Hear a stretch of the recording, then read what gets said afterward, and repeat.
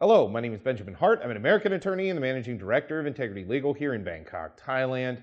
As the title of this video suggests, we're discussing Thai retirement visas, pretty popular visa category amongst the retiree community out here in Thailand, number of expats. For those who are unaware, generally speaking, the main criteria for obtaining a Thai retirement visa is being 50 years old or over. There are certain financial requirements, most notably 800,000 baht in a Thai bank account maintained over a long period of time can be used as a financial or a piece of financial evidence for maintaining long-term retirement status.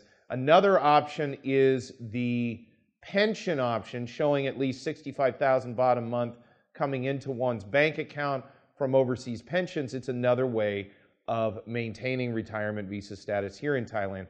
Now, another thing to bear in mind, this is a video that will pertain to both O and OA retirement visas. This isn't O retirement visa specific or OA retirement visa specific.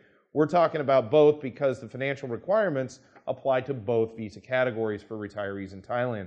Thought of making this video after reading a recent comment on one of our videos, quoting directly, "I can confirm this at Rayong Immigration. A week ago, I went in for my 6th extension on my retirement visa and was denied because I did not have documentation showing the source of my pension.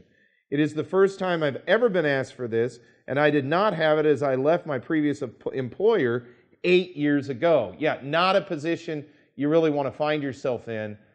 Unfortunately, there's heightened scrutiny yet again on Thai retirement visas. I told folks when we saw the emergency decree repealed that we were going to go back to kind of a status quo ante, so kind of back to what we were looking at in March of 2020. Well, this is kind of the stuff we were looking at back in March of 2020. Heightened scrutiny on things like retirement visas.